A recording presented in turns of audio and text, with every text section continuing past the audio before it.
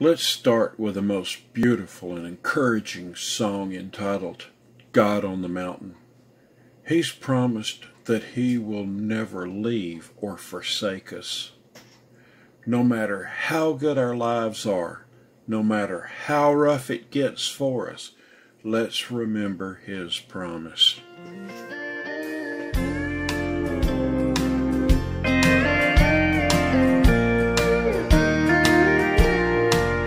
Life is easy when you're up on the mountain and you've got peace of mind like you've never known.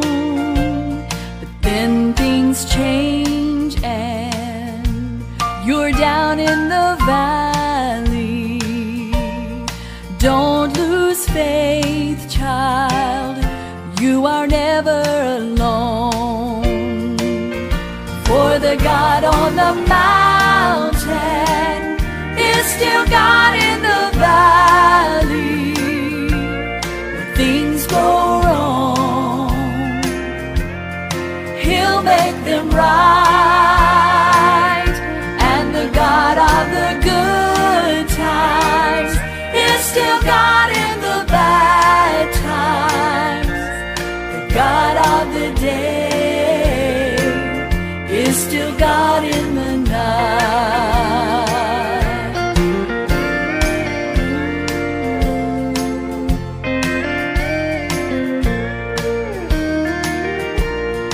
Talk of faith when we're up on the mountain, but the talk comes so easy.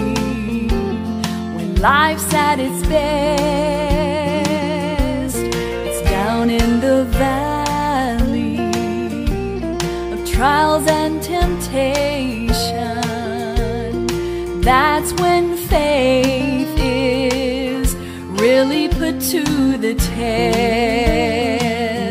For the God on the mountain is still God in the valley. Things go wrong, He'll make them right, and the God of the good times is still God in the bad times. The God of the day is still God in the night. The God of the day is still God in the night.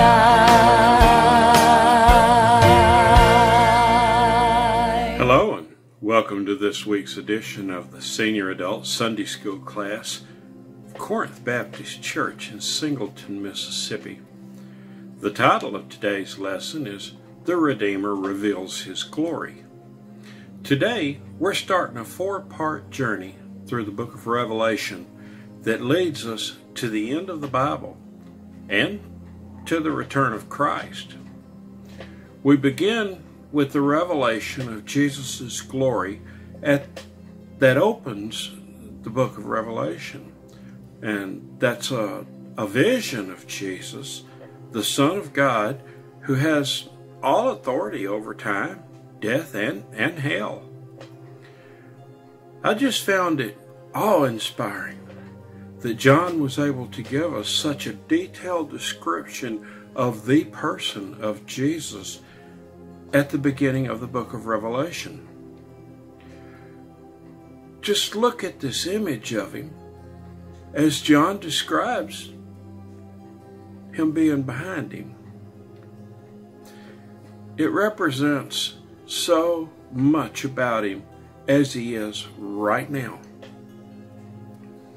He's crowned Jesus of the Apocalypse. Our contemporary Christ.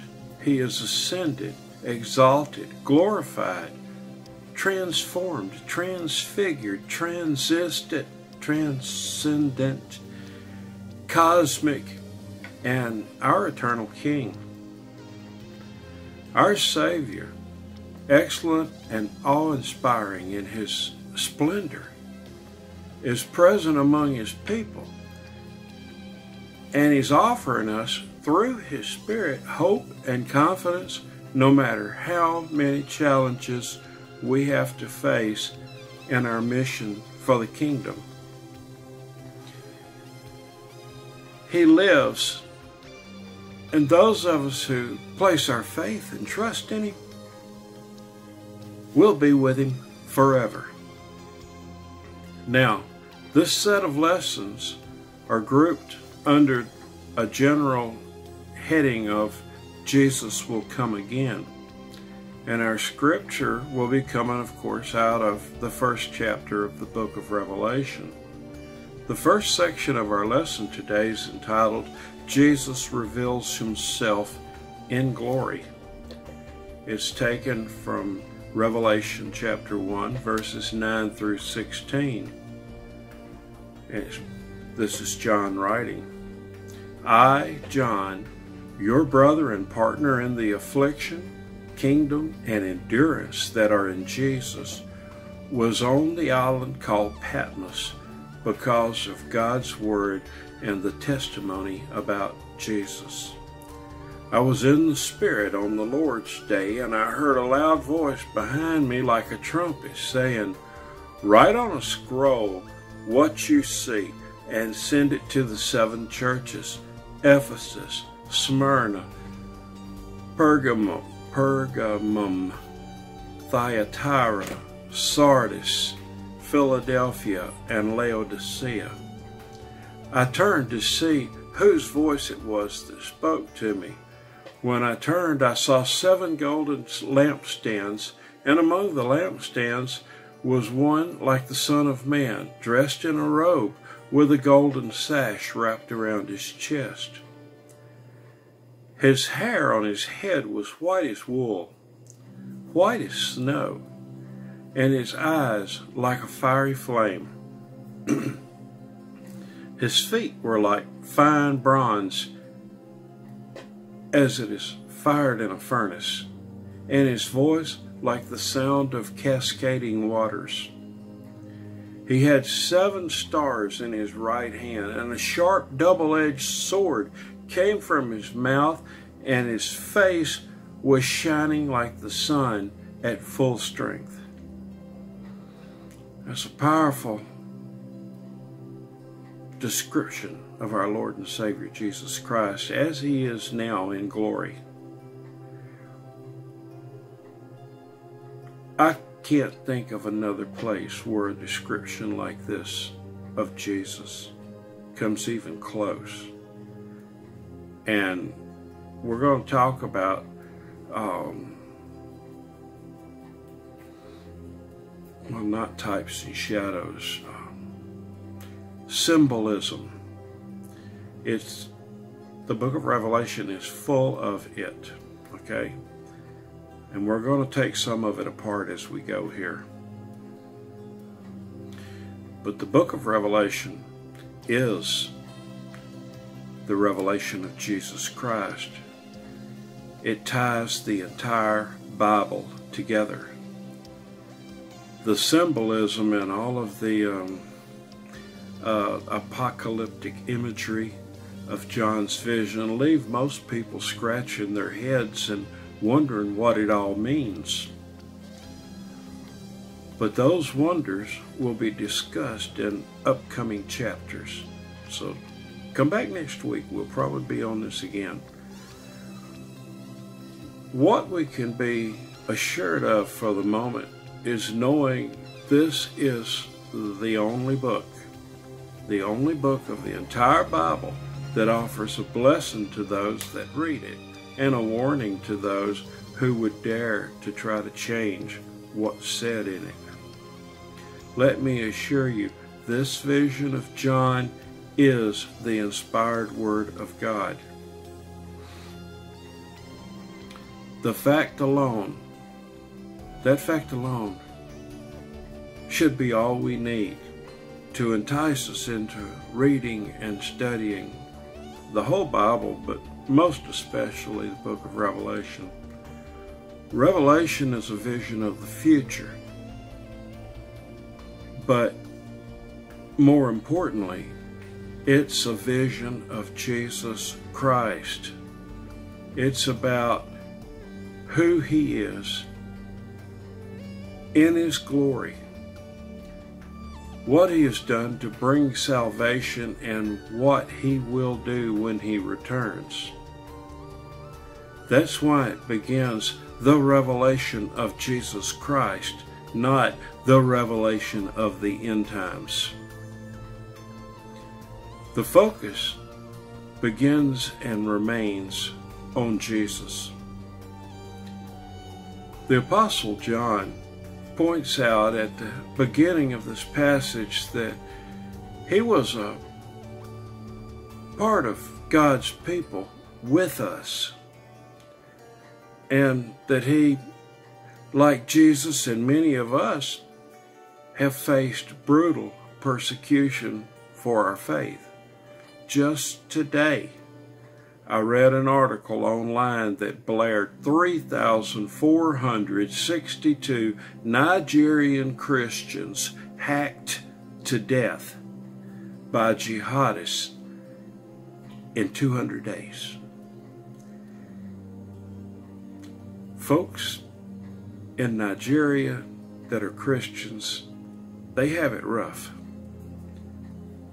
So no, coming to Christ isn't all about the shout. It's not all about the good feelings, and it's not all about the love. God will test our faith with trials. Let me say that again. God will test our faith with trials. If you're a Christian, it's most likely coming.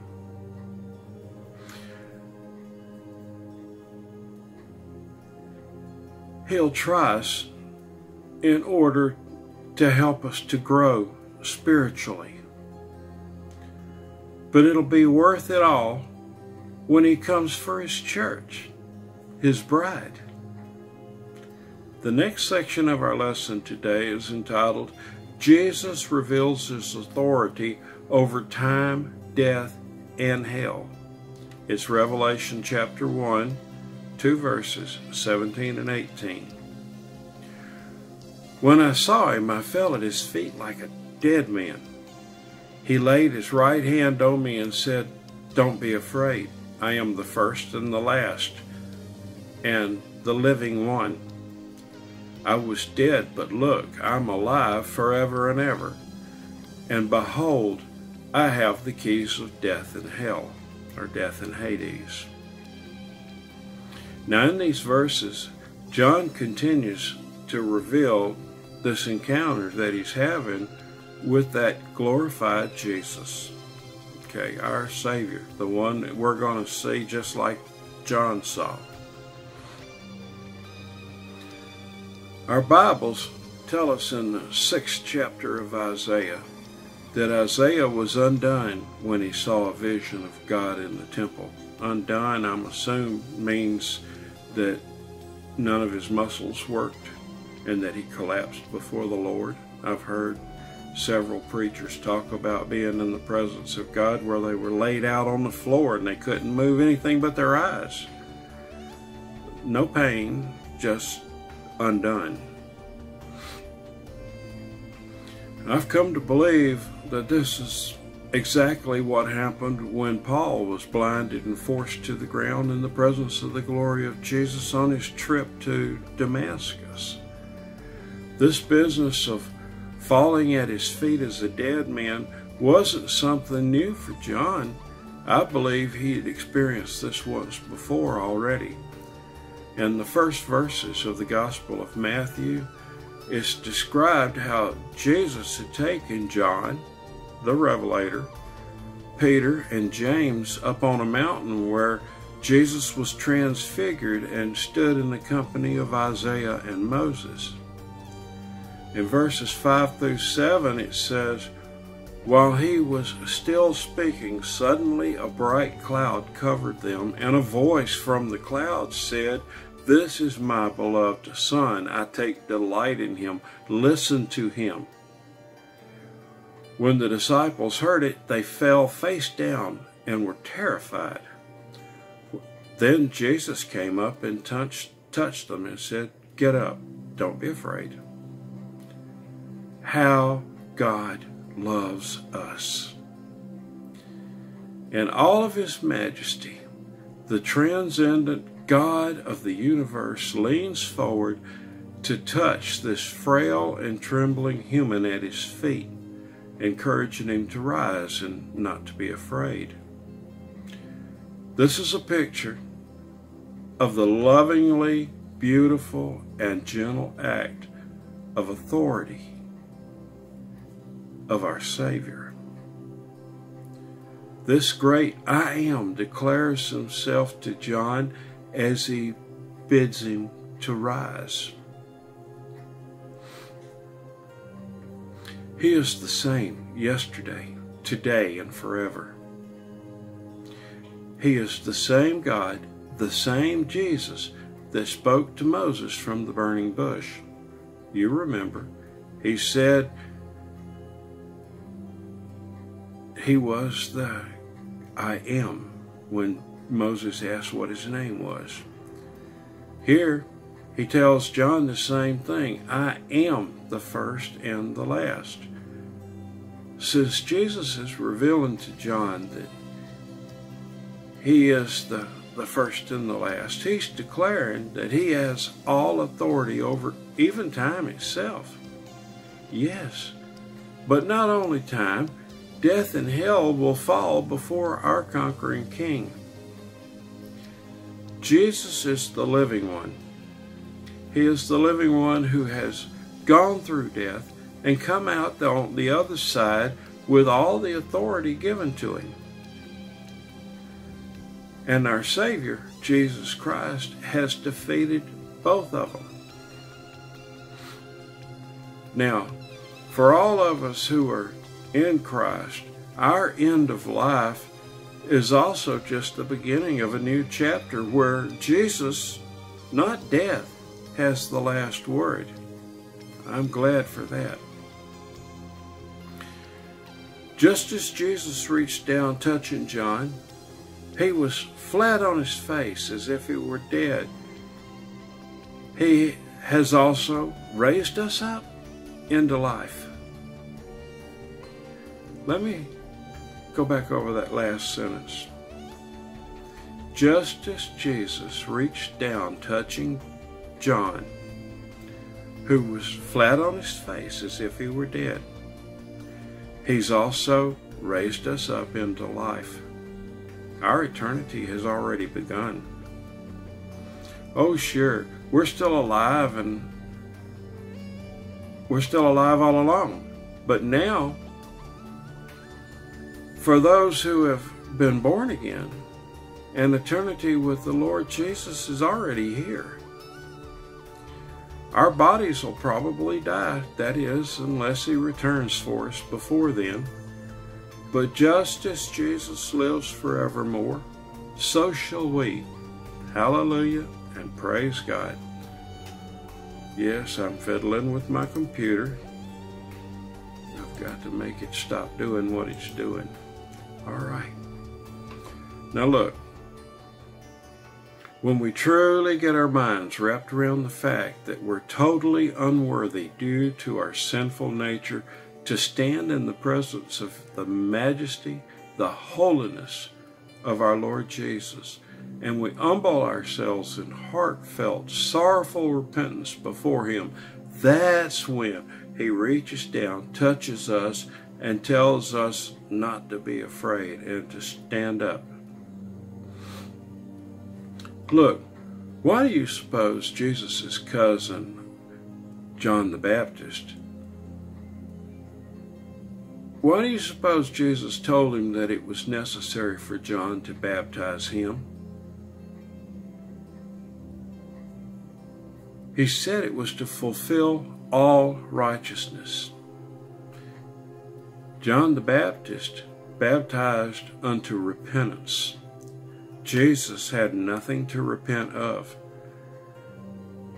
And being baptized by John unto repentance, he was showing us of our need to repent. He was also showing us of our need for obedience. But it doesn't stop there. What happened as soon as he was baptized, the Holy Spirit came and rested on him. 3 years later, on the day of Pentecost, Peter preached to the astonished crowds in Jerusalem, as recorded in Acts 2:38, "Repent, each of you, and be baptized in the name of Jesus Christ for the forgiveness of your sins, and you will receive the gift of the Holy Spirit." So Jesus was demonstrating what goes on at salvation: repentance, obedience, and the infilling of His Spirit. We believe, we repent, we obey, and in His mercy and His love, He reaches down and He touches us. He covers us. He fills us. For all intents and purposes, He lays His hand on us, telling us not to be afraid and to get up. I don't want to preach, I'm trying to teach. Section 3 of our lesson today. It's entitled, Jesus Reveals His Presence Among His Churches. Now, it's coming out of the first chapter of Revelation, verses 19 and 20. Therefore, write what you have seen, what is, and what will take place after this. The mystery of the 7 stars you saw in my right hand, and of the 7 golden lampstands is this: the 7 stars are the angels of the 7 churches, and the 7 lampstands are the 7 churches. Let us please not let it go unnoticed that in this vision John noted that Jesus was standing among the lampstands, the churches. Okay, the significance of where John saw Him standing is revealed in the scriptures, just as I read. The lampstands represent the churches. And Jesus not only sits on His throne in glory, He's also present with His people right here on the earth, and has been since the day of Pentecost, 2,000 years ago. Here, let me read a portion of a paragraph that was in our Sunday school lesson for this week. We are known to Him, and He is known to us. No matter what the circumstances may be, Jesus knows His people, and He's devoted to caring for us. The darkness of the world, the oppressive powers and the principalities that manifest themselves in governments that seek to thwart the spread of the gospel, the sins and transgressions that continue to batter our hearts as we pursue holiness, the suffering of tragedies that threaten to overtake us. All of these are no match for the glorious King who stands amid the lampstands and who cares for the churches. There is indeed many strange images presented to us in Revelation. Many of them aren't so easy to understand, but in the case of the lampstands and the stars, John makes it clear what they are. The lampstands of the churches, the stars. John records his vision in the Greek language. The word that he used for angel could represent both angels and messengers. Surely, as born-again children of God, the messengers, be they angels or people, but rather, I messed that up. Let me go back. I want to read this time. Surely, as born-again Christians of God, Our focus should not be on the messengers, be they angels or people, but rather on the message itself.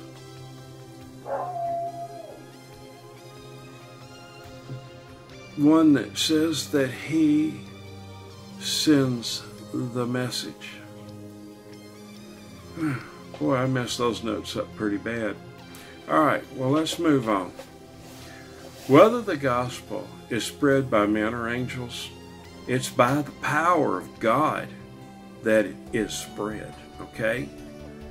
The revelation of Jesus Christ is a book that's absolutely saturated with sevens. Now, interpreters of the word consider the number 7 to be the number of perfection.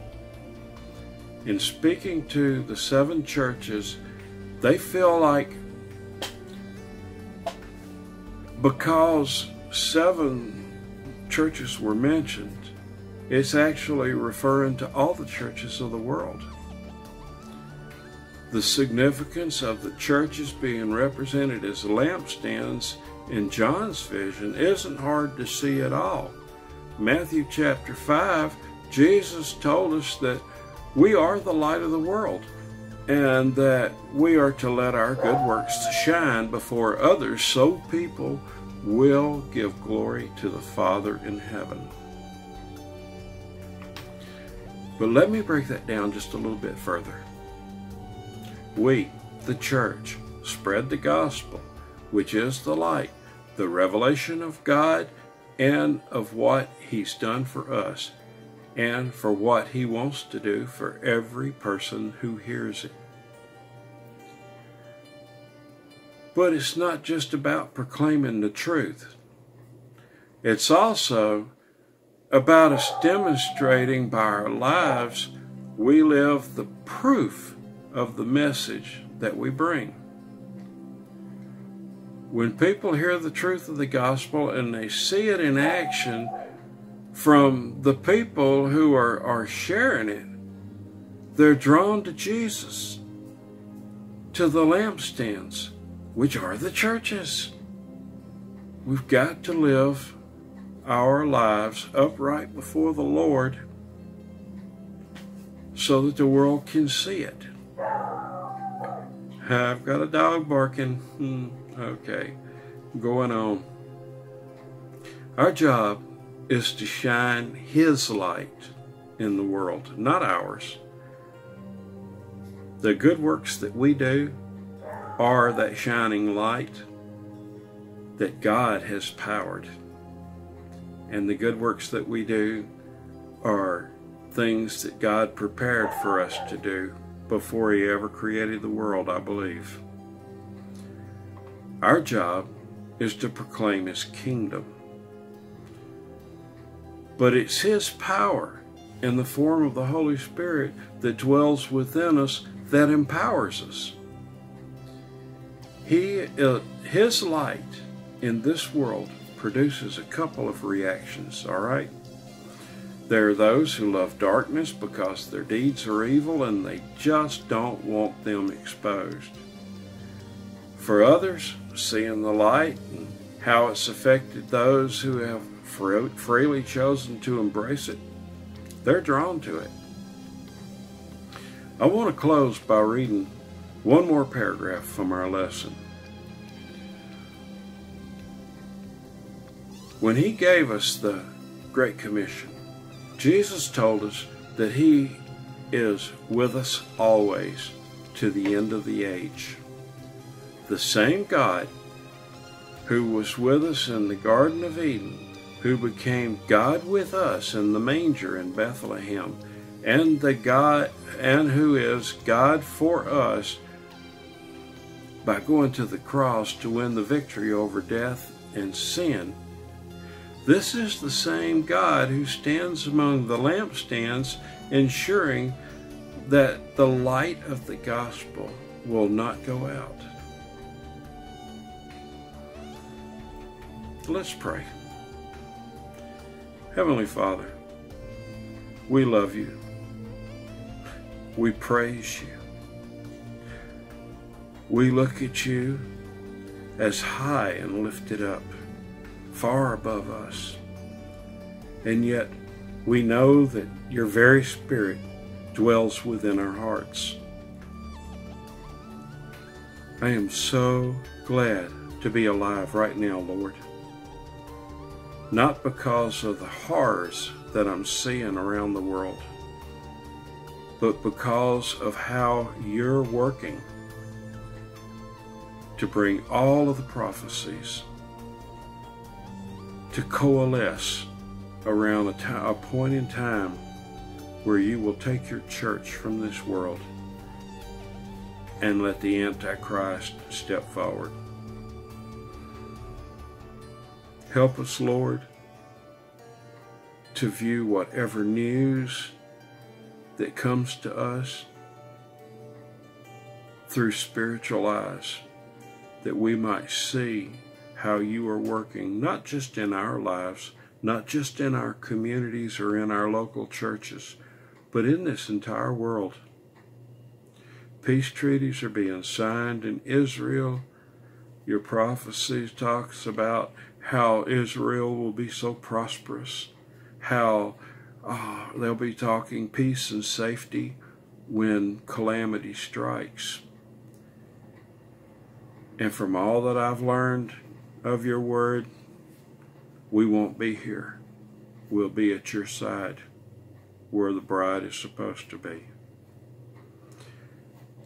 I want every person on the earth to come to a saving knowledge of you, Lord, to be baptized with your Spirit, filled with your love, overflowing to the point that we can love one another.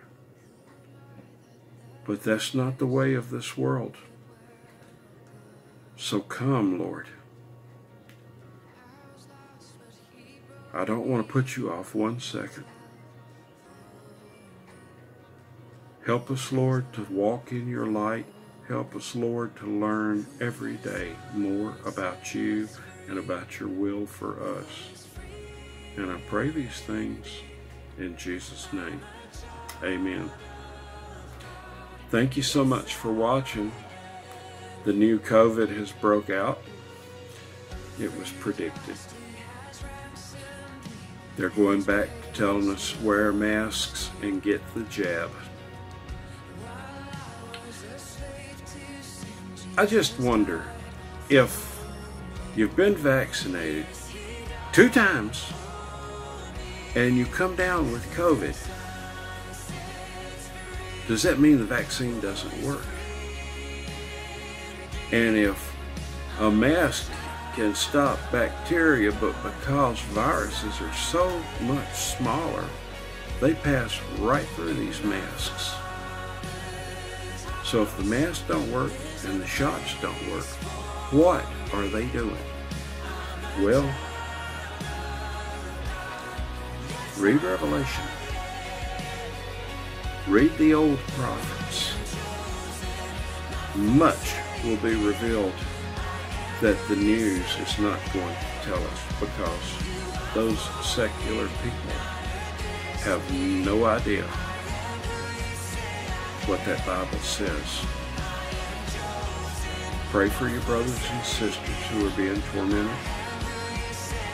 and killed. And pray for us, all of your neighbors, that this sickness will pass us by, whatever it is. Well, that's it for this week's episode. I'll try to have another one out by this time next week. Until then, bye-bye for now.